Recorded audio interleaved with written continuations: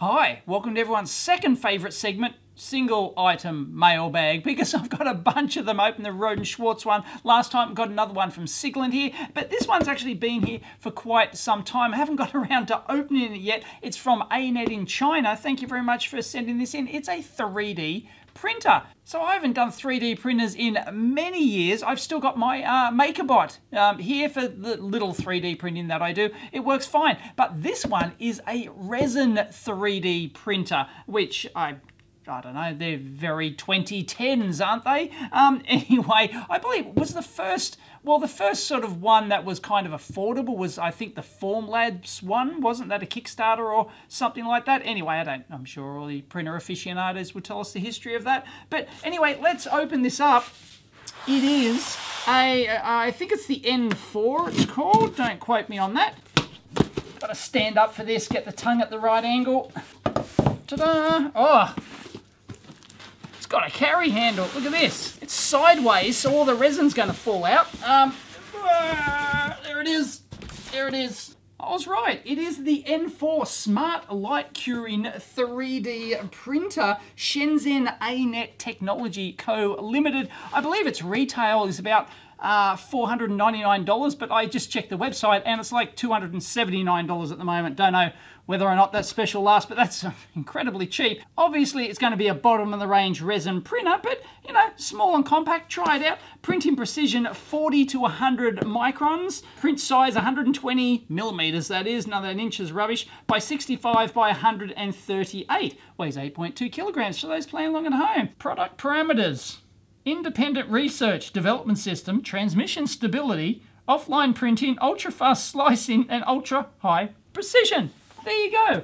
So just a brief overview of 3D printing technology. There's two major types, at least in this category, which is FDM or SLA. This is an SLA type, but you're probably more familiar with the FDM, which is the fused deposition model, where you get ABS or some other material and squeeze it through a nozzle and you just draw out your pattern and that slowly builds it up layer by layer and you finally get your 3D print. Well, this is an SLA, which is a stereolithography technique, which uses or otherwise aka a resin printer, because it uses a resin material that's liquid normally, and then when you apply usually ultraviolet light to it, it actually hardens up. So these resin printers are available in three different types. This one, which is an LCD type, then you've also got the DLP type, and then you've got the laser type as well. Now, in the difference between these is with, say, the laser one, it shines a laser in, bounces off a mirror, and it draws out the image of each layer. And then as it's pushed up out of the resin, it just hardens the top and then just gets pushed out or pulled out. In this particular case, I believe this one pulls out like this. Now, that's for the lasers, but it works exactly the same way for this LCD type, which uses, as the name implies, it's not because it's got it does have an LCD on the front, but that's not where it gets its name from. LCD is because inside the thing, they have a bunch of, they have some sort of ultraviolet light source, probably a whole array of LEDs, and then they have an LCD shutter in there that selectively lets light through each individual pixel. So then you can create shine light through, and actually, rather than the laser having to draw out the pattern, this shines the light through and does the whole layer at a time. It exposes it where the shutter, LCD shutter's open, exposes with ultraviolet light and hardens up. And then it does that for each layer, and you build it up and it slowly pulls it up out of the resin, and bingo, at the end, you're magically left with your final print. Now, the other type is a DLP, and you're probably familiar with DLP projectors as opposed to LCD projectors. Same difference, works exactly the same way in that it, instead of using an LCD shutter, it uses a DLP, which is little micro mirrors. I've done one I've showed you one of those under the microscope in a Teardown, I think, haven't I? Recently, Sony camera or something like that. No, it was a mailbag camera, something like that. Anyway, DLP versus LCD, they're basically the same thing. So this is an LCD one, and it's like under 300 US bucks on sale at the moment. Let's see what it can do. I don't expect wonders, but like 40 micron precision and stuff like that. Give it a ball. All right, unboxing. We have a user manual, warranty card, a Series 3D printer. Is that like that was a cheat sheet or something like that? We've got Oh, right, we've got rubber gloves. Very handy in today's environment. Sorry, you can't see my head. That's the build. Is that the build plate? That looks like a build plate. I don't know. Never used one of these resin printers before. This is the first for me too. We've got a power adapter with a DC barrel jack. Got a couple of big thumb screws. We've got one of those weird-ass Yankee plugs, so that's no good here. Looks like we have a couple of scrapers, metal and plastic. There you go. We've got a USB stick. I'll download the latest software. Let's get this bad boy out of here. And that's all she wrote. Look at this. Looks the part, and looks like they've wrapped it. Wrapped it all up. Great. All right. So it's very, oh, that's nicely protected. Very nice. Very nicely protected. There we go. Look at that. So that, does that sit upside down like that? I'm not sure. And then we've got a build plate. And we've got a build plate. That's where we put our resin in there. Listen to that. Wow. Talk into it and you just get a weird echoey thing. That's really quite cool. So that's an alloy outer case. That build plate is very nice. Alloy outer thing. So there you go. That's it. And then, oh, we peel that off. And that's where our ultraviolet light's going to shine out of there. And this thing just raises up like this. Great thing about this is the simplicity of it. This just raises up and that's it. There's no directional stuff. Incredibly simplistic. So, oh, let's go to the bench. Hang on. There's one thing I'm not finding in here, and that is the resin itself. Bueller.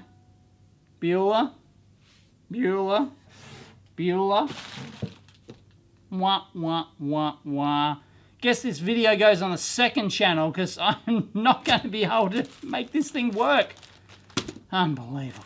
Crikey, now I know why they didn't include the resin, because it's bloody well more expensive than the BOM cost of this thing. Unbelievable. Ah, well, I've ordered some. In the meantime, bloody Teardown. Let's go. If you want a closer up look, here it is.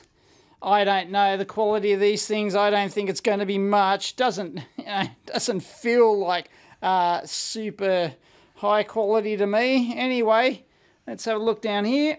I like the power button. Oh, that's sexy. All right. Anyway, we've got a USB port. I don't think it's networky in any way unless it's Wi-Fi. I don't know. I haven't looked at the manual or whatever. Anyway, I maybe just whack it on a stick, and I assume it comes with software, and you can just put it on a stick, and it just prints. Perhaps. Anyway, 405 nanometers UV. It's typical for these things, and 60 watts total power. Yeah. And looks like it's got a couple of fans as well. And the spare sheets we got in the packet for this puppy. And it looks like you got to undo these screws, and it just like you put it over, and then this goes in here and it just seals right around the outside. That's what gives it that nice tension like that. But you'd have to do them up all evenly, I'd presume. Aha, the fans on the bottom. So those back holes, they're just vents, I think. Just unscrew a bunch of these on top. And we should be in. All right. Looks like, yeah, just what I expected. The guts is going to lift out, and we're in like Flynn. That's it. We've just got the one main board down there. That's it. And we're obviously with the big heatsink here. This is going to be our UV LED. That'll just be like a big cob type, and there'll be an LCD. Yep, that connects up that's right, that's actually on the top surface up the top, as you'd expect. So it's a bit fiddly. And inside the die-cast box, don't have too many issues there, or it looks all neat and tidy. No wuckers. Not entirely sure. The top of this lead screw is just flapping around in the breeze there. I'm not sure what effect that's going to have on the leveling, the performance of this thing. If anyone knows, please let us know, because this is not my forte. But yeah, I would have expected that to at least be in its own thing at the top, perhaps? Or is it the actual shaft inside here that keeps it level, I guess. So yeah, I suppose that's not a problem. Actually, yeah, it's going to be inside here that does the business, I suspect. But if anyone knows otherwise, please leave it in the comments. None of this stepper motor rubbish. It's a step motor, single step. It's Anet branded, so yeah, it's just your regular Nima put the kettle on type. I swear I have not taken a screwdriver to that. That's just flapping around in the breeze. Loosey-goosey. Look at that.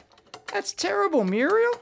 What's going on down here? There's a ribbon connector, and there's this, like, bracket thing. Is that kind of like holding the top of the ribbon down, or what? Ugh, don't like that at all.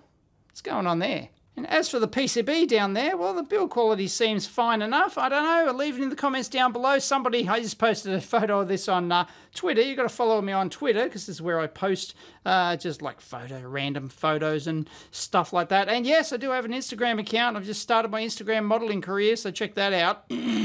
Anyway, yeah, actually, I have. Really, there's a post over there. I don't use it.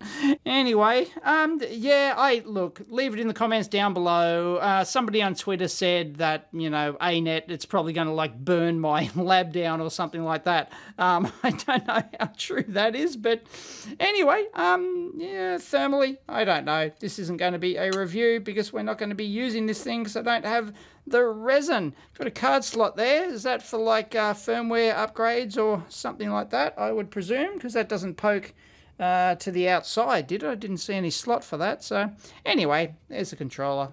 Yeah, it's got a Spartan 6 and an ST arm. No surprises. And there's your UV LEDs. We've got 4 of them. And is that like 4 die per LED there? Perhaps? Let me get the macro. Yeah, there you go.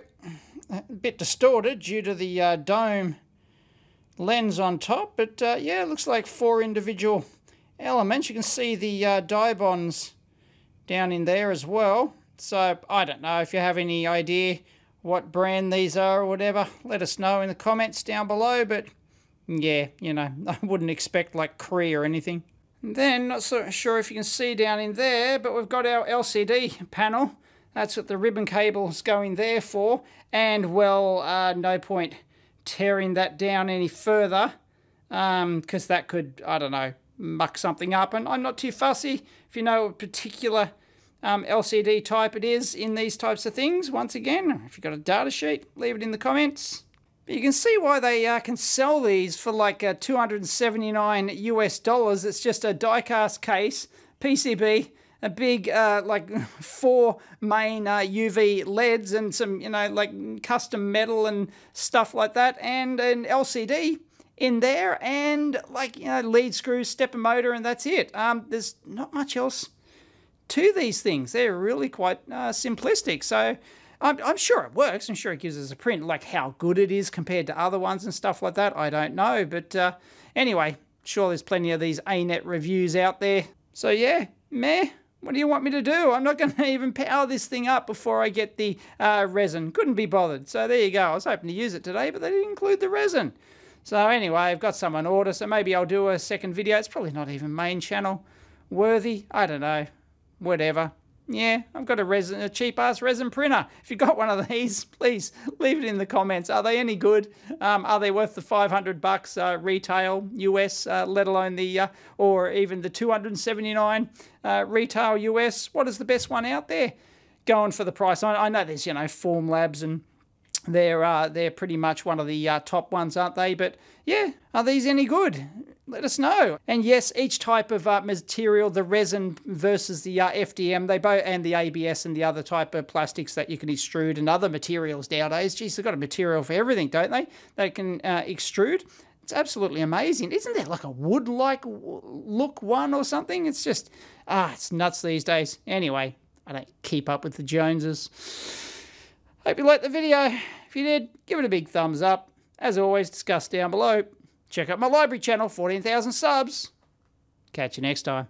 Oh, all right. Does it actually turn on? Anet 3D printer. It's not the brightest thing going around. touchy-feely printing tool. There we go. Well, that's a bit how you're doing. It's not even secured in there properly. Wow. Anyway, we can move the sucker up and down. Let's move it up 10 millimeters, shall we? There it goes. Oh, wow. So much fun.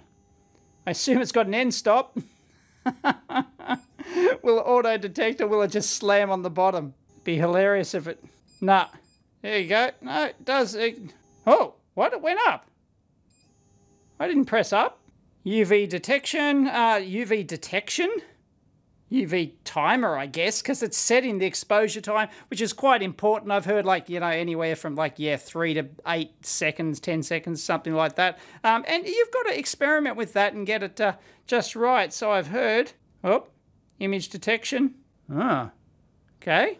Assume it tried to detect something. Huh? How does it detect something? I don't know. And then print in file list information. Version 1.65 for those playing along at home.